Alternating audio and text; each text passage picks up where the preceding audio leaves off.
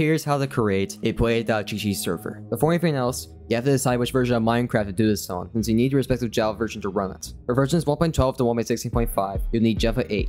1.17 and 1.17.1 uses Java 16, and 1.18 and higher uses Java 17 and above. For this demonstration, we'll be using Java 21 for Minecraft 1.21. First, we'll start with downloading Java 21. We'll open the installer and let it run as normal. Then we'll download Forge for 1.21. Make sure to get the latest. Click on skip and you'll have the jar file. Let's drag it to our desktop and create a folder for our server. Put the forge.jar into the server folder and then double click on it. In the menu, click on Install Server and set the directory to the desktop folder you just created. Once finished, you might try to use run.bat, but find out it doesn't work. Reason why is because you have to accept the EULA.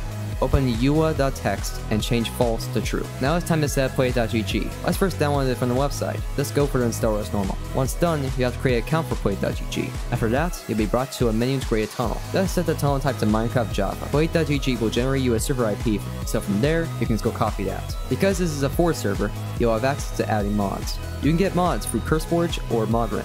After opening play.gg, you can now try running your server. To type in your server, you can use /say. Well, that's basically everything. To save your server manually, you can do /save all. Close your server, you can do /stop. Want to see more content like this? Make sure to like and subscribe.